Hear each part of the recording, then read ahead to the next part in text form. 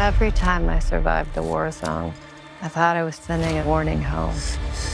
Don't do this. But here we are. There's some kind of misunderstanding here. What? Well, you're American, okay? Okay. What kind of American are you?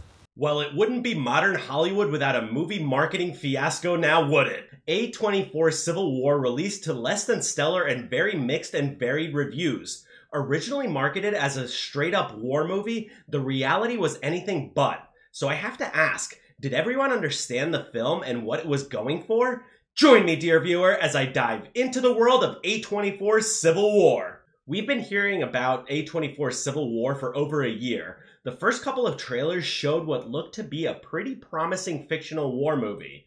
But then we finally got to see it and, well, our expectations were entirely subverted. First things first, let's dispense with the obvious. This is not a war movie. If that wasn't obvious to you, then you need to go back and watch this again. At its core, Civil War is a road trip movie following the same story structure as Joseph Conrad's classic novel Heart of Darkness, which, if you haven't read it, you gotta throw it on your list right away. And if reading isn't your bag, then a fairly decent adaptation, albeit in a different time period, was 1979's Apocalypse Now, which adapts the novel and changes the setting from the jungles of the Congo to the jungles of Vietnam. But does Civil War succeed in this most recent adaptation of Heart of Darkness? Let's take a look. Civil War takes place roughly 20 years in the future, where America is so fractured it has gone to war against itself.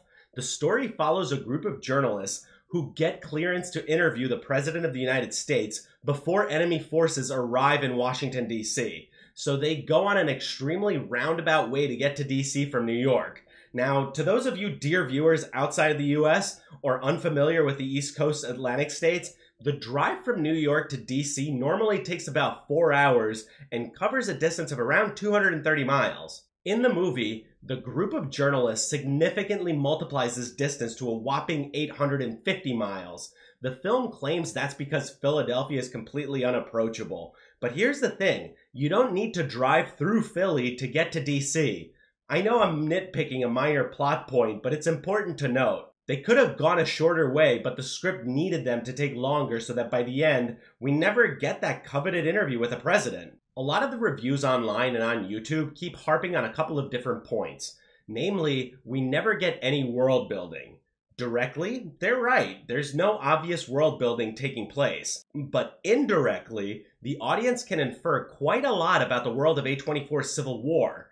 In the film's marketing and trailer, we got a map of the fractured United States in 2044, to which many critics naively thought that Texas and California would never ally, as they currently hold very diametrically opposed political ideologies. And this is where director Alex Garland's European view of history and politics come into play. Alex Garland was raised in England, and if you know anything about English education, it's much more rigorous than in the US. For example, I know somebody who's studying history at Cambridge and has an extremely analytical view of history to a level that's not seen in the American education system.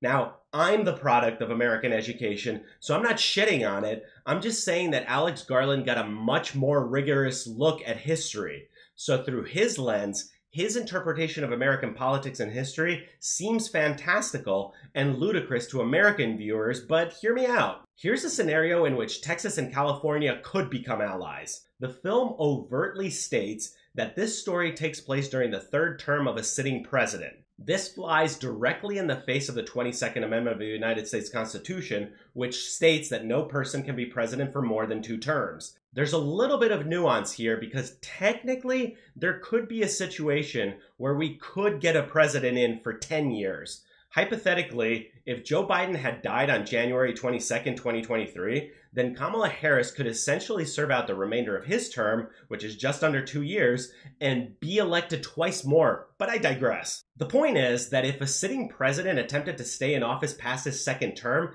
this would very much lead to a constitutional crisis that could lead to secession by states that don't agree with the decision to violate the 22nd Amendment. Also, there could be a situation where 3/4 of the states vote to repeal the 22nd Amendment.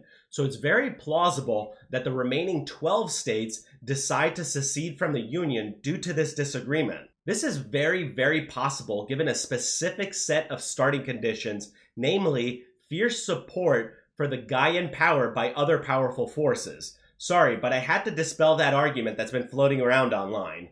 Okay, now that we have the world building out of the way, what about the actual story and character development?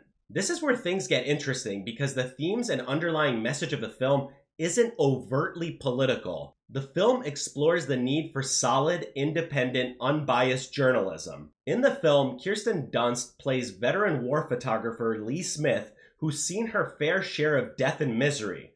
Actual journalists like her are a dying breed. As we saw earlier this year, CNN was caught outright staging a war scene with a correspondent. This sort of blatant lying displays a complete lack of moral character in journalism in the mainstream media today. It truly is a dying profession. As I've mentioned on my channel before, the mainstream media is dying a very slow death at the hands of a massive exodus to independent media. Journalists like Jeremy Scahill, Glenn Greenwald, and Matt Taibbi are very few and far between, and Kirsten Dunst's fictional Lee Smith is a clear representation of this camp.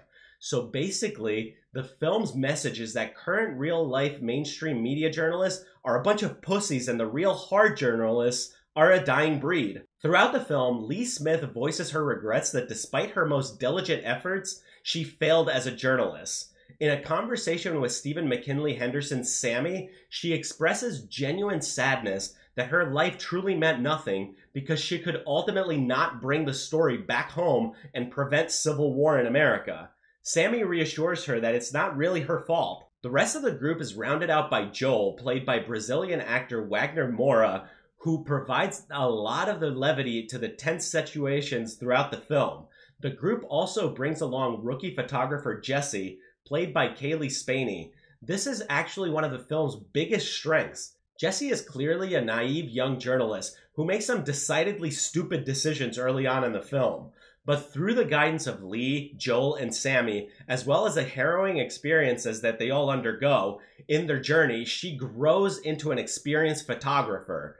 This is showcased toward the end of the film when Lee pushes her out of the way of some bullets. When Kirsten Dunst went down, Jesse rose up. This served to symbolize the passing of the torch in this dying breed of an industry. Jesse had finally understood what it meant to be a war photographer and field journalist. She understood how important her role truly is, and that without her, the world is somehow less. Civil War is not a war movie at all. It's a road trip movie in the same vein as Heart of Darkness, where characters grow from their harrowing experience and learn not only about the world, but about themselves as humans and their place in the world.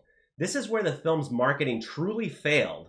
Audiences were expecting Saving Private Ryan and essentially got Heart of Darkness. If you, dear viewers, decide to watch this film, please don't expect a war movie. Expect a deep introspective on the importance of independent journalism in the context of rapidly shifting geopolitical environments. Is the film actually political? Directly, I would say no. But underneath the surface, the message of the importance of unbiased, raw, and honest journalism is in and of itself a political message. The film does not dive into the politics of Democrat versus Republican at all, save for one line where the Antifa massacre is mentioned. That can also be taken in two ways. Perhaps the massacre was performed by Antifa itself, or it was a massacre of Antifa demonstrators themselves. The film leaves this intentionally vague for the exact reason that I said the film is not overtly political. The film's actual political message was ultimately about the importance of the fourth estate, the media, journalism, and the press. So is A24's Civil War worth seeing? I won't lie, the film is a slow burn that doesn't pick up until the middle of its second act. But you know what other movie was a slow burn that didn't pick up until later? Apocalypse Now. Civil War teaches us a very important lesson that I think everyone should check out. I would also suggest seeing this movie in theaters because the cinematography is absolutely stellar. There's some amazing shots. It's definitely a movie that lends itself well to the big screen. But what do you guys think about all this? Did you enjoy Civil War? And more importantly, did you understand the themes it tried to show? Please do let me know down below in the comments, and as always, hit that like button, ring that notification bell, and smash that subscribe button, and I'll see you in the next one.